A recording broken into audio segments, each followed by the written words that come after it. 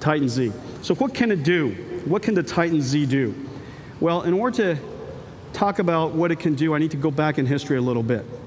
30 years ago, Pixar Animation Studios launched the world into full CGI animated feature films. Luxo Jr. 30 years ago was the first animation, CG animation, to win an Academy Award. RenderMan, with programmable shading, played a large role in inspiring us to build a GPU with programmable shaders in hardware. It took an hour and a half to render each one of these frames on a convex mini computer. And these scenes, notice they're beautiful.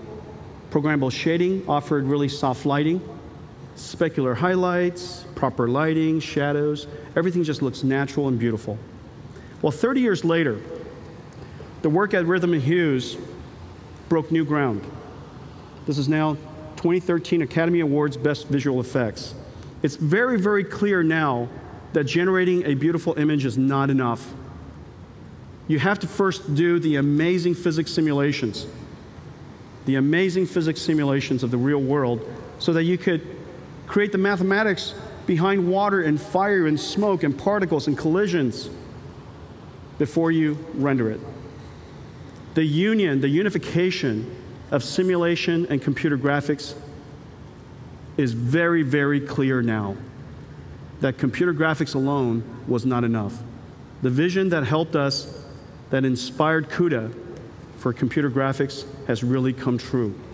Now, if you compare the work that Rhythm and Hues did, and this is really amazing, as fast as computers have advanced, in that short time, 30 years, computers advanced 1,000,000 times more powerful. And yet, what took an hour and a half to render per frame now takes 250 hours. The computer has become 1,000,000 times more powerful, and yet it takes 250 hours to render. Well, a lot of that time is consumed in just the physics simulation of the ocean. First, the base simulation, then particles, splashes, foams, all of that composited, merged together in some artistic way, and then, of course, rendering the final image. Well, just as we demonstrated Luxo Jr. at Macworld during the launch of the MacBook that NVIDIA was first in, and where the launch of the programmable shader, invention of the programmable shader, inside our company, the code name was MV20. That particular product launch, Macworld, we demonstrated Luxo Jr. in real time. The audience was just floored. Never has anybody seen beautiful graphics like that in real time. Well, ladies and gentlemen, we have a real treat for you today. Jen, let's go to the demo. So what we're doing here before we get started, we're in simulation and computer graphics at the same time.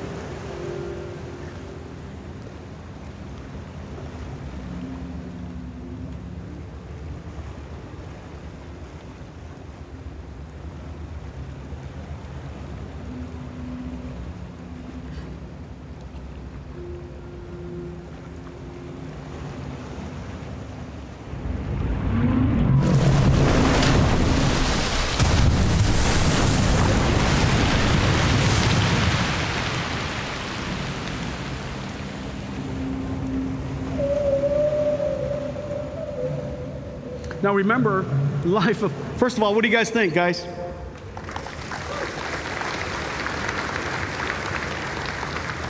Hey, how about let's do that one more time for them to enjoy it. Slightly different. Let's let them enjoy it one more time.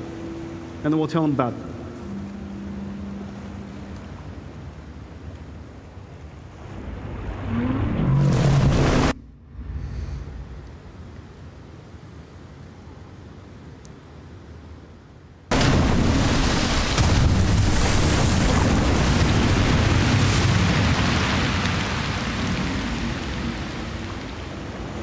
I think I got wet up here. So first of all, The wave simulation stirs up the plankton in the ocean, which created that iridescence. There's all jellyfish all swimming naturally all by themselves. When the whale comes breaching out of the water, it generates, of course, the waves. The wave simulation kicks in. They're 2D grids. They're 3D grids. They're particle systems. They're mist generators and foam generators. And all of that done in real time. And as it lands, the wake pushes the raft around. And not to mention, the computer graphics is just beautiful to look at. These guys did a great job. Thanks a lot, Jen.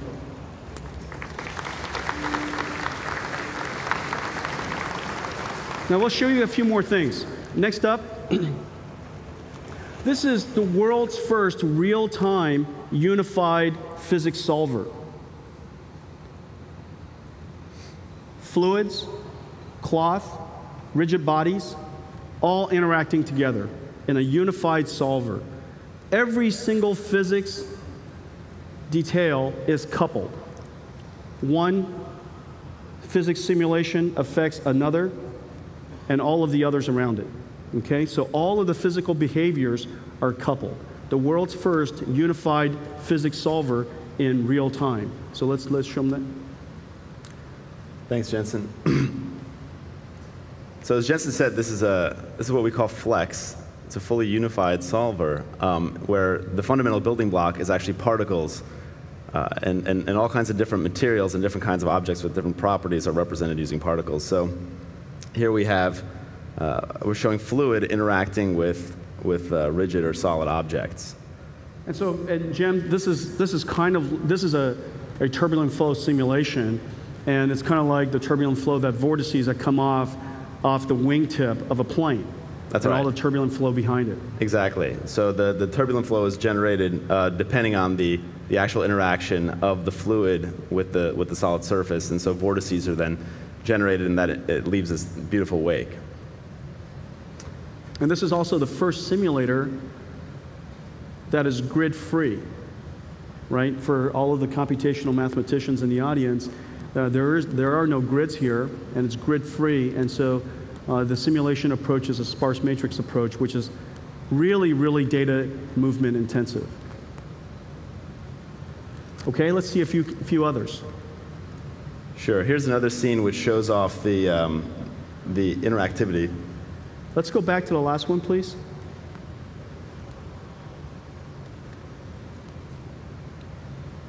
Here's a scene which shows off the interactivity of different types of materials like we talked about. So here we have a rigid hanging material that we can then emit particles into the scene, and there's full interaction between that rigid body and the fluid smoke. So I can play with that, move it anywhere I want.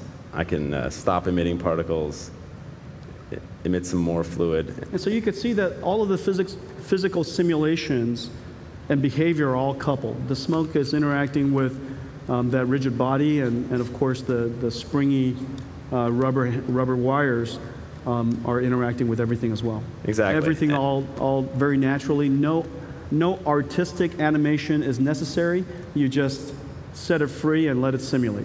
That's right. And because everything's represented as particles, they can all be efficiently simulated on the GPU. So this is all GPU simulated.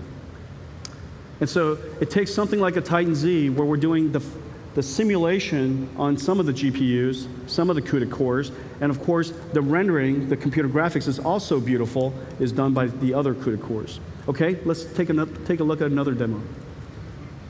Sure, here's another nice scene which shows off both the beautiful fluid simulation and turbulence of this simulator, but also the ability for the actual the grid-free nature of the simulation. So typically we constrain simulations to grids because it makes it easier to simulate and bounds the problem in a way that fits nicely on GPUs. But this is the first time we've done a simulation that's completely grid-free. Can you just imagine how naturally it is going to be for artists now to create video games and other content? The character would just show up, and of course there could be an explosion, or there could be a layer of smoke, and they just walk right through it. And so no artist manipulation is necessary, and as a result, the cost of creating the content is reduced.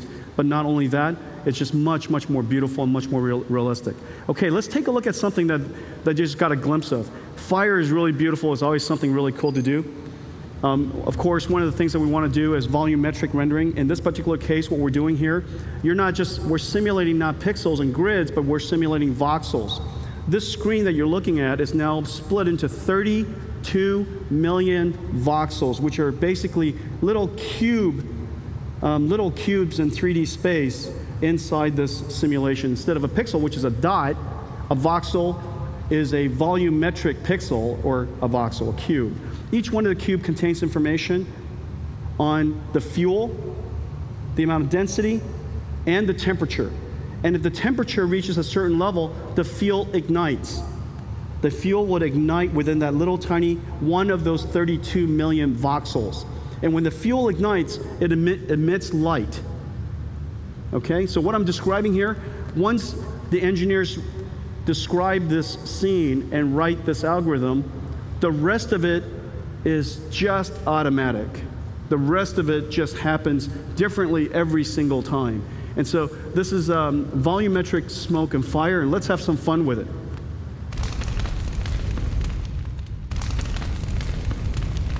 Every single one of those voxels are interacting with that sphere, and as it comes close, it lights the sphere wonderfully. Look at the way that the flame and the smoke wraps around the sphere so naturally. The unification of simulation and computer graphics. Thanks a lot, Jen.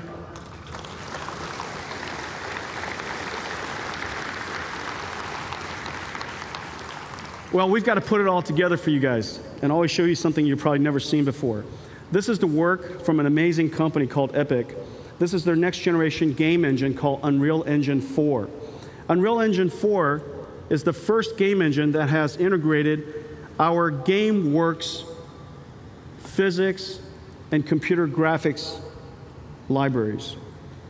So the scene that you're about to see is completely generated in real time. Thanks a lot, Paul. It's generated in real time. You're going to see cloth simulators, water simulators. Look at the way that the environment is destroyed. The destruction looks real. It is real. It's simulated. It's not like a hole is painted on top of that wall. The wall actually got destroyed. Okay? So real simulation, real destruction, and not only that, really violent and really, really beautiful. Okay, let's run it.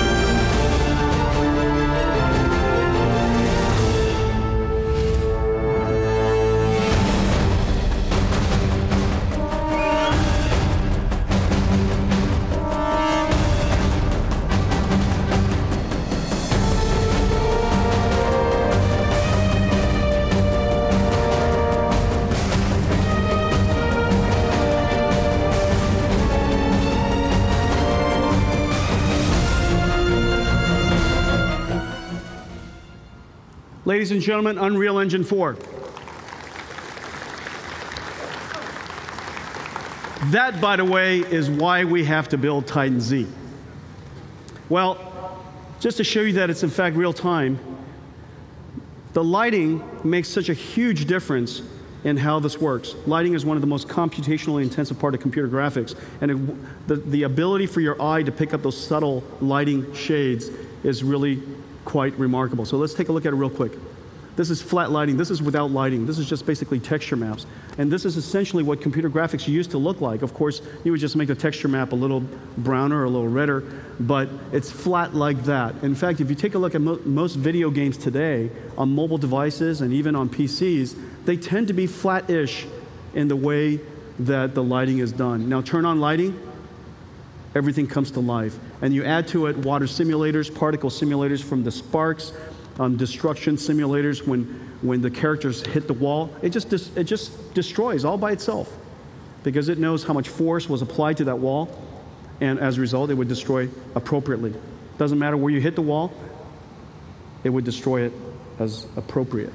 Simulation and visualization coming together. This is the future of computer graphics, and you're looking at it, getting a first glimpse of it here with Unreal Engine 4 running on Titan Z. Thanks a lot, guys.